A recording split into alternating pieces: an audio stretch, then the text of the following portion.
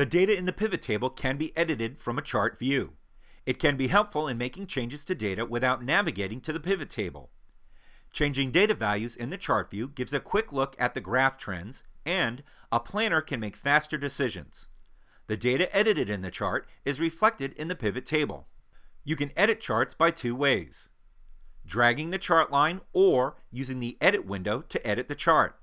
When I bring my cursor to the point of an intersection, the marker is highlighted and the cursor changes to a pointer finger. Double-click and then hold and drag the marker point where the data change is required.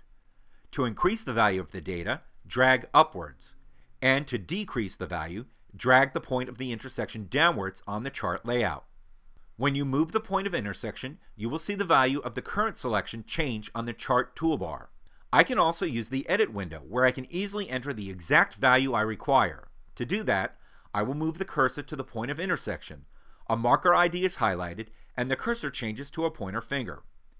Next, click the point of intersection where the data change is required and the Edit Chart dialog box opens.